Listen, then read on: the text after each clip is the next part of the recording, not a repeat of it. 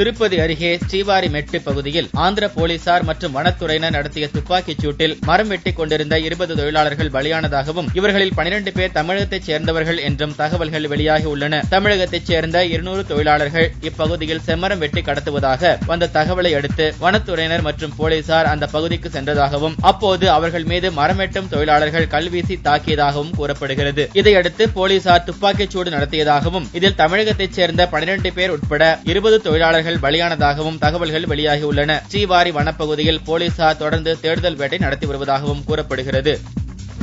தேசிய நீதிபதிகள் நியமன கமிஷனுக்கு தடை விதிக்க உச்சநீதிமன்றம் மறுத்துவிட்டது. நீதிபதிகள் நியமனம் செய்யும் நடவடிக்கைகளை இதுவரை கொலீஜியம் என்ற நீதிபதிகள் அமைப்பு மேற்கொண்டு வந்தது. இதை மாற்றி தேசிய நீதிபதிகள் நியமன கமிஷன் அமைக்க வகை செய்யும் அரசியலமைப்பு சட்டத்திருத்த மசோதா ஆகஸ்ட் மாதம் கொண்டுவரப்பட்டது. பார்லிமெண்டில் நிறைவேற்றப்பட்டது. இதுவரை உச்சநீதிமன்ற தலைமை நீதிபதியின் தலைமையில் மூத்த நீதிபதிகள் கொண்ட கொலீஜியம் இந்த நடவடிக்கைகளை மேற்கொண்டு வந்தது. புதிய சட்டத்தின்படி உச்சநீதிமன்ற தலைமை நீதிபதியின் தலைமையில் அமைக்கப்படும் கமிஷனில் அவருக்கு அடுத்த இடத்தில் உள்ள 2 மூத்த நீதிபதிகள், மத்திய சட்டம் மற்றும் நீதித்துறை அமைச்சர் மற்றும் 2 சிறப்பு உறுப்பினர்கள் இடம்பெற்றிருப்பர். இந்த சட்டத்தை எதிர்த்து தொடரப்பட்ட வழக்கு உச்சநீதிமன்றத்தில் விசாரிக்கப்பட்டு வந்தது. இந்நிலையில் நீதிபதிகள் நியமன கமிஷனுக்கு தடை விதிக்க உச்சநீதிமன்றம் மறுத்துள்ளது.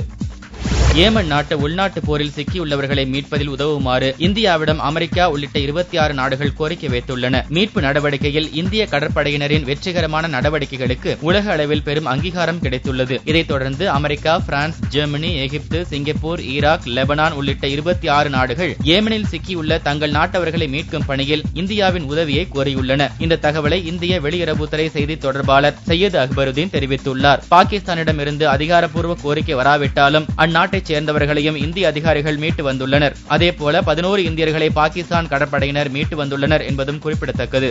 சித்திரை விசு பண்டிகைகளை முன்னிட்டு ஏப்ரல் 10ஆம் தேதி சபரிமலை நடை திறக்கப்படுகிறது. சபரிமலை ஐயப்பன் கோவிலில் 10ஆம் தேதி மாலை 5 மணிக்கு நடை திறக்கப்படுகிறது. 14ஆம் தேதி தமிழ் புத்தாண்டு மற்றும் கேரள விசு பண்டிகையை முன்னிட்டு அதிகாலை 4 மணிக்கு நடை திறக்கப்பட்டு விசு கனி தரிசனம் துவங்குகிறது. தொடர்ந்து 19ஆம் தேதி இரவு 10 மணிக்கு நடை சாத்தப்படுகிறது. மீண்டும் மே மாதம் 14ஆம் தேதி நடை திறக்கப்படும் என்று சபரிமலை தேவஸ்தானம் அறிவித்துள்ளது.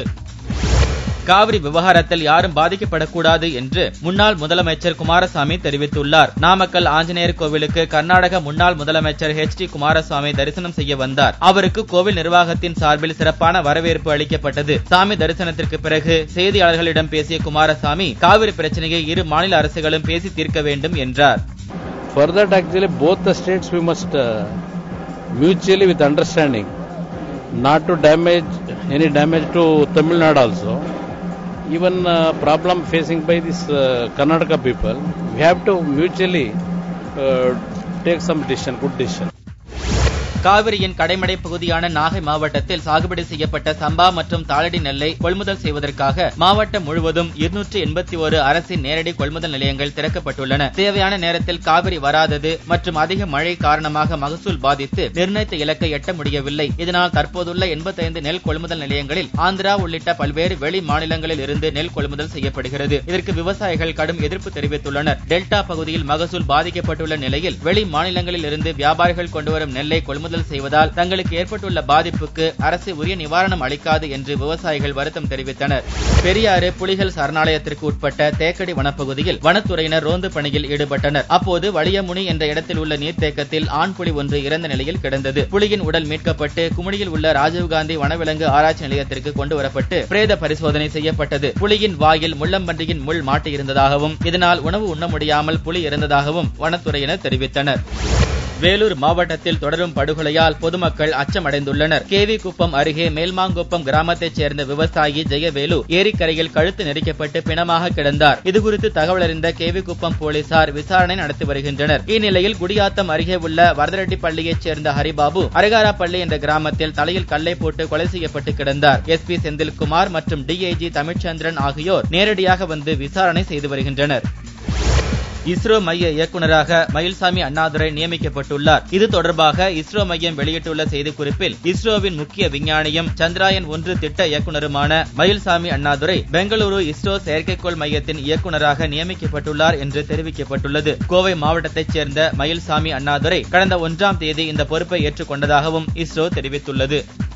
இல கணேசன், H. ராஜா, மோகனராஜுலு ஆகியோருக்கு பாரதிய ஜனதாவில் கூடுதல் பொறுப்பு வழங்கப்பட்டுள்ளது. பாரதிய ஜனதா தேசிய செயற்குழு கூட்டம் பெங்களூருவில் நடந்து முடிந்த போது இந்த அறிவிப்பு வெளியானது. பாரதிய ஜனதா பயிற்சி முகாம் குழு உறுப்பினராக இல கணேசனும், செல்வ மகளை படிக்க வைப்போம், செல்வ மகளை பேணுவோம் குழு உறுப்பினராக H. ராஜாவும், அலுவலக நவீனமயமாக்கல் குழு உறுப்பினராக மோகன்ராஜுலுவும் நியமிக்கப்பட்டுள்ளனர்.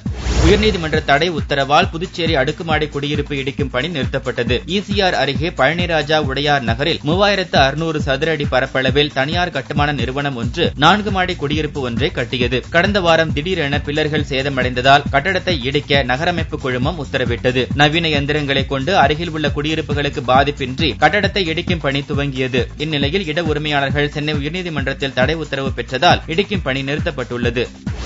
இயற்கை வேளாண் விஞ்ஞானி நம்மாழ்வார் பிறந்த நாளை முன்னிட்டு 2000 மரக்கன்றுகள் வழங்கப்பட்டன. மதுரை காந்தி மியூசியம் வளாகத்தில் நம்மாழ்வார் பிறந்த நாளை மண்ணின் மர நாளாக கொண்டாடப்பட்டது. மதுரை மண்ணின் மரமான கடம்ப மரங்களை மதுரை நகர் முழுவதும் நட்டு வளர்க்க இலவச மரக்கன்றுகளை காந்தி மியூசிய செயலாளர் மாப்பா குருசாமி வழங்கினார். 2000 மரக்கன்றுகள் இலவசமாக வழங்கப்பட்டன. கடம்ப மரக்கன்றுகள் நட வேண்டியதன் முக்கியத்துவம் குறித்து சர்வோதய மண்டல தலைவர் நடராஜன் உரை நிகழ்த்தினார். தார் தொழிற்சாலையை இடம் மாற்ற பொதுமக்கள் வலியுறுத்தியுள்ளனர். கிருஷ்ணகிரியை அடுத்துள்ள குந்தப்பள்ளி கிராம சுற்று வட்டாரத்தில் 1500க்கும் மேற்பட்ட வீடுகள் உள்ளன. குந்தப்பள்ளியில் தனியாருக்கு சொந்தமான இடத்தில் தார் தொழிற்சாலை அமைக்க கட்டுமான பணி நடந்து வருகிறது. இதனால் சுற்றுச்சூழல் பாதிக்கப்படும் என்று அப்பகுதிவாசிகள் எதிர்ப்பு தெரிவித்துள்ளனர்.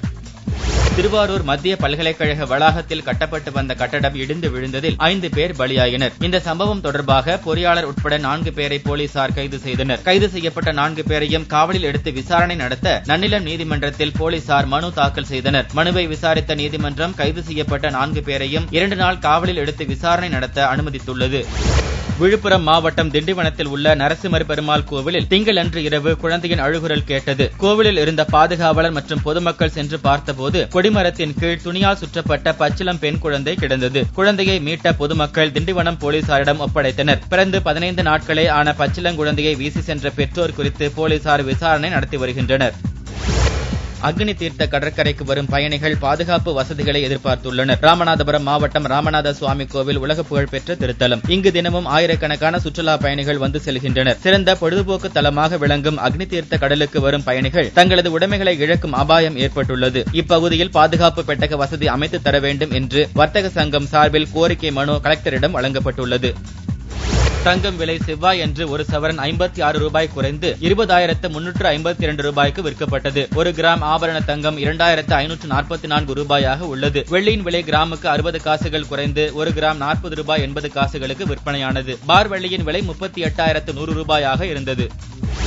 தனது கணவர் சூர்யா போல யாரும் இல்லை என்று நடிகை ஜோதிகா புகழ்ந்து தள்ளினார். 8 ஆண்டுகளுக்கு பிறகு நடிகை ஜோதிகா நடித்துள்ள கணவர் சூர்யா தயாரிப்பில் 36 வயது நிலை படம் திரைக்கு வரவுள்ளது. இதன் இசை வெளியீட்டு விழாவில் தான் நடிகை ஜோதிகா கணவர் சூர்யாவை பாராட்டு மழையில் நினைத்தார். என்னோட ஹஸ்பண்ட், இந்த படத்தோட ப்ரொடியூசர், என்னோட உலகம் சூர்யா. என்னை விட அழகா தமிழ் பேசிட்டு இருக்காங்க. இங்க நான் ஒரு 15 வருஷம் 20 வருஷம் பாம்பேல இருந்தா கூட நான் இந்த மாதிரி ஹிந்தி பேசிட்டு இருக்க முடியாது. என்னோட தமிழ் ஸ்பீச்சை விட இவங்களோட தமிழ் ஸ்பீச் வந்து பிரமாதமா இருக்கு. இல்ல, நான் சென்னையில புதுசா வந்தப்போ நான் மீட் பண்ற முதல் ஆள் சூர்யா தான். அப்பத்துல இருந்து இனி வரைக்கும் என் பக்கத்துல ஒரு பில்லர் மாதிரி நின்றுட்டு எனக்கு சப்போர்ட் பண்ணிட்டே இருக்காங்க.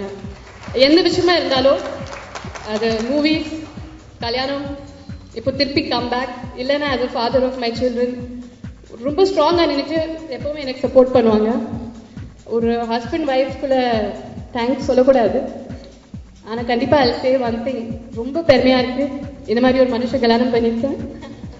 நிஜமாவே ரொம்ப he's really done a big thing and I can never forget this day, this function, this movie, this audience. And a big thanks to my co-stars, Rahman. Apdiye sirchu the full film got over. We had very good time and he's done brilliantly in the film, of course.